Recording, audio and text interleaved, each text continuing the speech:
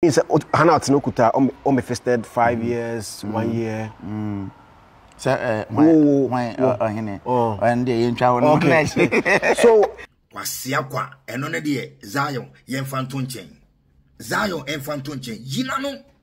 Yinano e kromha unkutepi papa pebia. Zion akwari ojina hai obo eye pipesa hodo miensa anase a 9 German passport unbefristed 3 years 1 year anase normal years e kromha pipesa kesiye mienu eye German passport ana unbefristed eno any pipesa kesiye mienu a se ekuta Ghana ni ewo kromha na chese wodimu uguta 1 year 3 years okay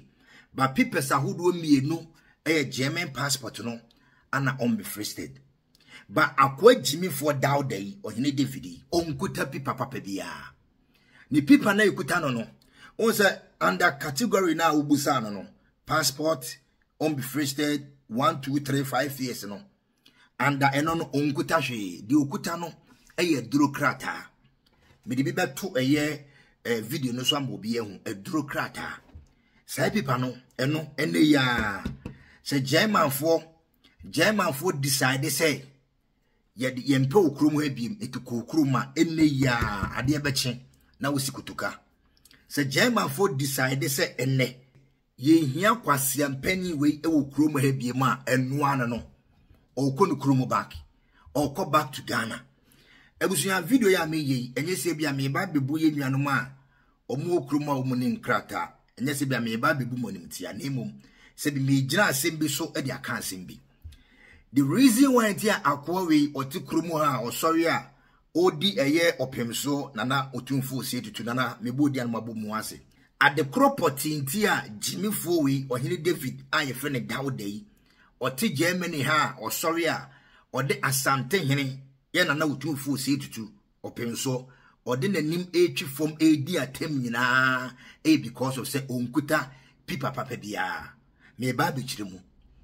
etino dane de nyina odi atem na ne ho nsam e media no so na ye ka se ana usi Ghana ibeye usi nanka de o hwa ne se aka bi otumfu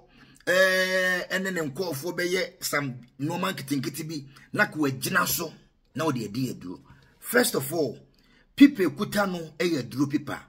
Wasiki eye political asylum. Wade otumfo mu din se okọ Ghana ya bechine kuno. Wade asante hene edin akwa akodi eduru se waka wahene bi ho asem. Na saa wahene no ne nkofo enya na omekuno. Enu nti anu ntimi nkọ Ghana. Jimmy Fowe efa desert so ekofa nsuo so ekosi eye Lampedusa ewo Itira bruchimemu no ofiri ho eba Germany eto obedru Germany ano ana o hye ne nkwase akeka no o hye ase se ekwan we so no betimi akasa na wanya konya e de akwa akodi eduro ana o hye ase se obedi Ghana mpanimfo atem titru ye na otumfo osi tutu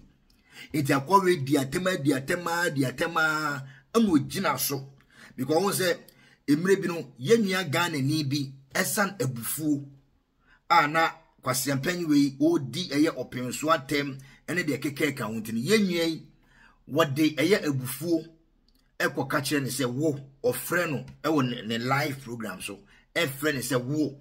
mekum meye wo say I start to be corrected sa no no abechirichiri mu eti yakona na okogina eye ensema nkofo ekeka ana wo usi Ghana wawu yebeye wo say ana okogina so ana ode kosiki eye political asylum eno na obekrumu na ye friend say wakwa akodi aduru nyina a kire say uko ukruma ebia bibi betimi ayewo and Ghana so your man bia yeni eye problem bia wo Ghana ya man penifo na dinka de aba betudwa Ghana entokwansi ho Ghana asemkese bia ni wa obetimi agina so say Ghana entokwakese bia nsi wa obetimi agina so akwa yese o kwa kusiki eye political asylum anase o de kwa kudi edru dabi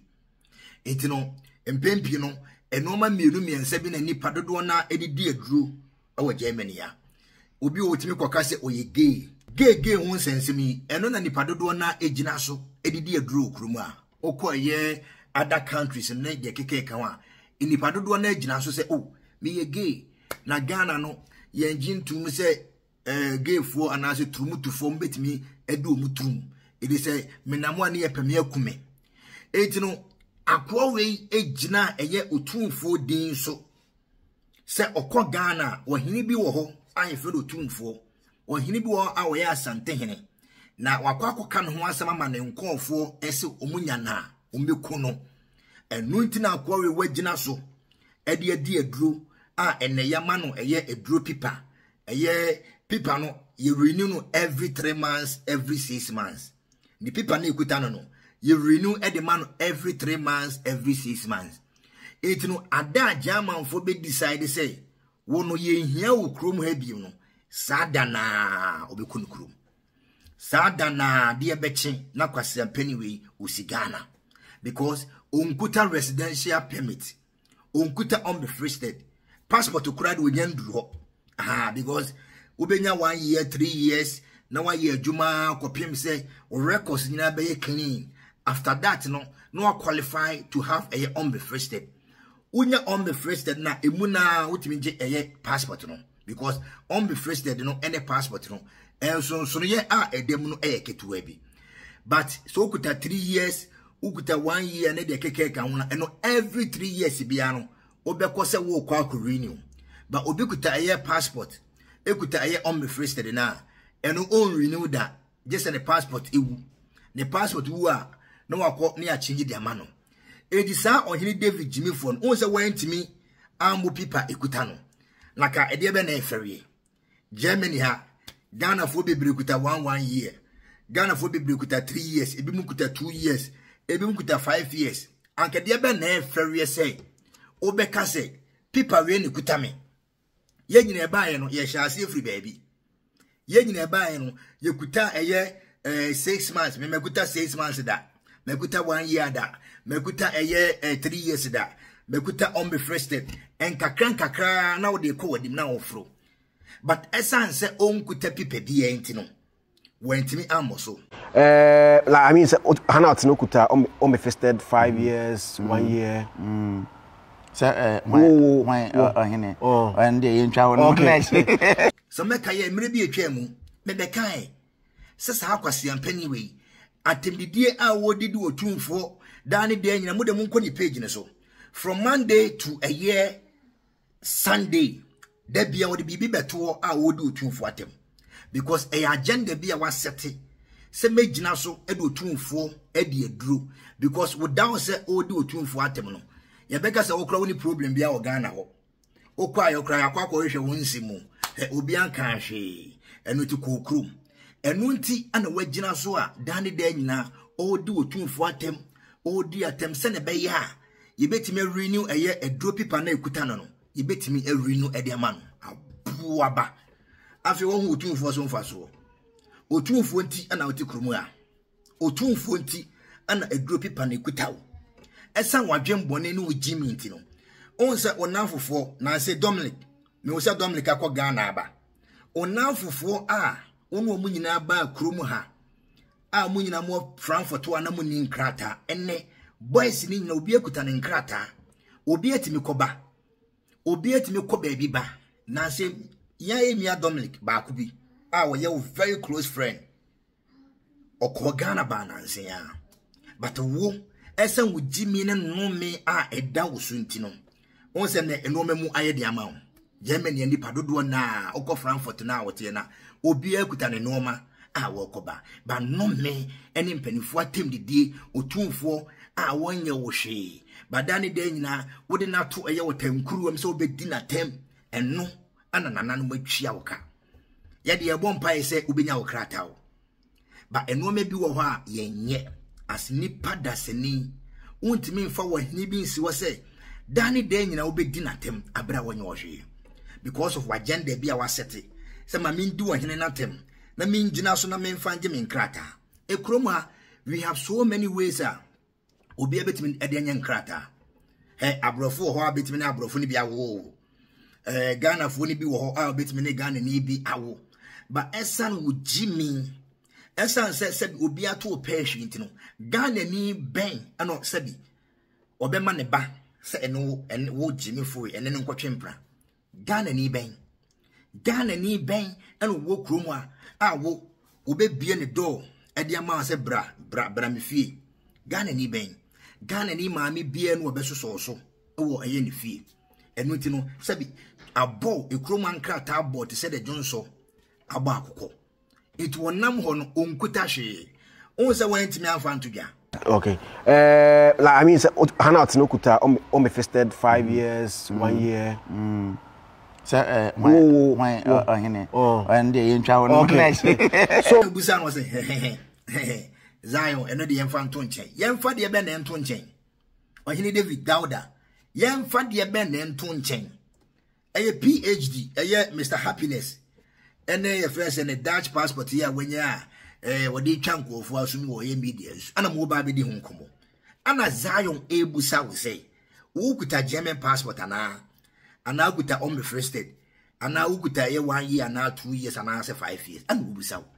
It's a 1 hour quite bold, said Zion. Mikuta 1 year, Mikuta 3 years. Zion, meaning crater.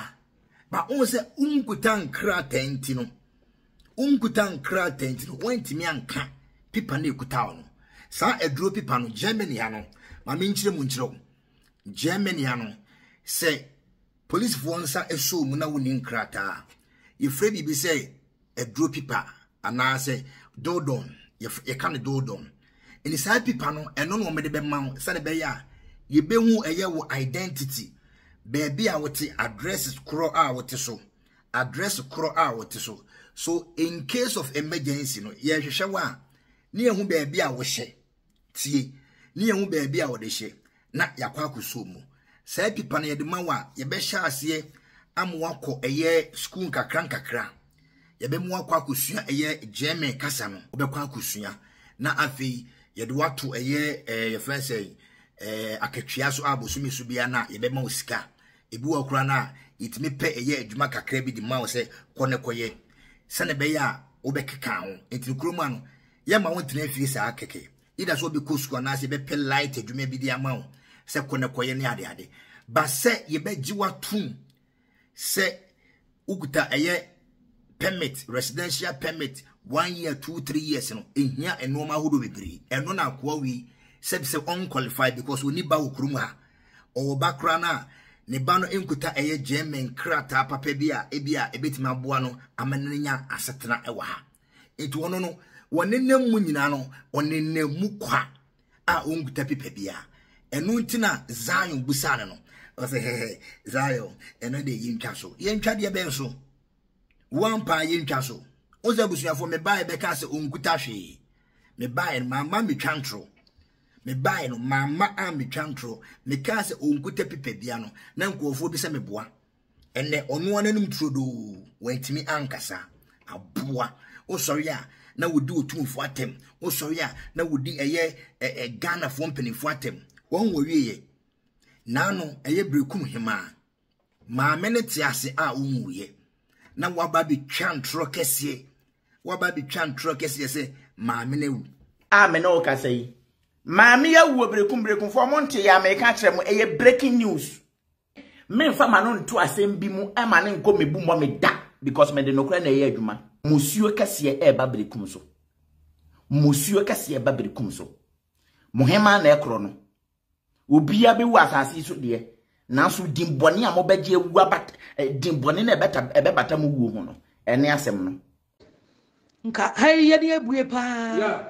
brekum ba ye nyenne buru nyina de ka brekum dam ada no majama brekum ayesa nipa na ono te Germany ho ka asem no nipa de firi kuro nga no de ye den o de koma no ente sa nko no ti Germany ho no ontimi nka sa asem no na ebo no ono se ofiri bechem bechem hene ka na asem bechem hene wu na me mane wonen se media me meka na asem na ebo no abrochire bia ne nya na obe bransa na wanya bia di we abrochire ababrekum na mo be chire papa opa omra meka onso sande waka no anya sade a ndene ma ni ndene ma na hum ya ha ne okoro nga waba be twantro kese se maame no ewu abra oboa entronkwa be gu maame n'anim ase afi de maame ni pie ba ya wose na me pese maame ni pie benti ana me share da be ka sansem no o share da be kai because so be se maame ni pie ba na wo boa wose information a ekuta wo e kire se eye brekum hema ewu na ofi se bia nkofo bi na e feed information tino wanya information o ba be ka eso na wo boa ana maame ne bible te be ka se wo wadome nipa woti wiase ada bi obi ebie na no wadome anu wadome enu nti na wo breye wo mese na anu ya wadanfo ba akoko Ghana ene wo se bi wo twa ho osu wo a woti kroma nguta pipa papa bia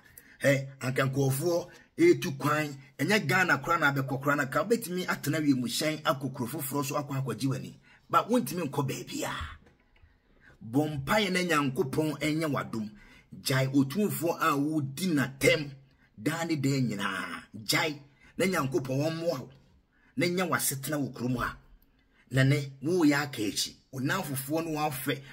wafe sofo ene nkofo no mu esi so nya obi ekonanim obi ekuta ne nkrata obi etimi koba ade ya wo wiase ne se waba betena obi manso ade ya wo wiase adane de na mebɔ mpae se nipa dasani bia a wote obi manso sebi nyankopɔn bɛyɛ nadom na wanya ne nkrata ene se sebi ade ya wo wiase se waba betena obi manso na ontimi nyankrata enkofi ya because at least abrabona yebo no yebo se yebeba bepe bibi na yetima kofi ama yebusuafo ye maame ye papa no ehu yen ewanigi kwanso but esan se ujimi ntino ene waka akwantuma wunkuta papa bia ubekuta sa dodo na for many years so wan sue nyansa mpaye ne yebo de ama se nyankopon beye wadom na ka wonso wanya eye upipa kakra aka wonso betimi ede akwa aba aye wono man ketenkete ba esan jimi ntino yetufu a untie ana wode ubekoso edi atem ene wo sa wo doje Zion ebusawo Zion ano pipa ben kutawo enye ferie so bekuta 1 year ewo kroma enye ferie so bekuta eye 2-3 years ewo kroma enye ferie da because e sha se free baby enti me meka se ana na me mpese obi abi hu eye enkrata ekuta me na wempo na wamana yehu sese na wantimi anka wo krata na ekuta wo no eno na amana yehu krade ama wo because me dinka be kan esa wo jimi na wo jimi metia se me ye me base jai jimi no na sebi empanifo no mo Ghana no bebre abobobra otumfo na henkwa akura sebi wo de ne passport eto wa ekuro bia no a wontimi nkoso otumfo na henkwa di okuta papa no a wo hu no ana do okuta ni chine no oyi ni passport eto a ekuro bia no a wontimi nkoso but wo a wo sorry a wudi atem wudi a sebi dua bi hu mmeji mifo nipa fon tantan bi o mu a mu hu ne so nipa da no yen ye hia ne da nipa no ho bon kan ne ho nipa fin tantan enu ti na na me mpese ye na nanom ne ya henfo ne mpanifo no o me fi sa agimifo ya ye be meeting okroma ya ye be kekan ya adwen de a kire no no fi se ko ba be so na ko tumfo nko ofo no so ba be so da bi kwasiafo na wahene bi akwakohye sa nkwasiafo wi achi wahene bi akwakohye sa nkwasiafo wi achi se ombedi atem ohun awiye abuo biba unya hwehwe me se ewiase nyina behu eyewo sebi su ene oban ewiase nyina behu su ene oban Germany out ground team ko bia party ase team ko bi kese wa na wachechele ho because nipa bia nipa bonesem woni trim bia no ontimi kura nko bia me na prempe me bia no amintimi ntumi na ensi me ko bia me pese me ko bia me nya fa me passport na me ko because adwene wo mi trim no enya adwenbone eya komapa ene adwenpa na mde tv ase yen shedan fa nipa bi nto otankruwam enye ya adwense ye bese no anu na enam so ma nyankopon eye osano ewiase no sabi enyi owo nko ani bibia o obetima tena asase wie sonso na wo bre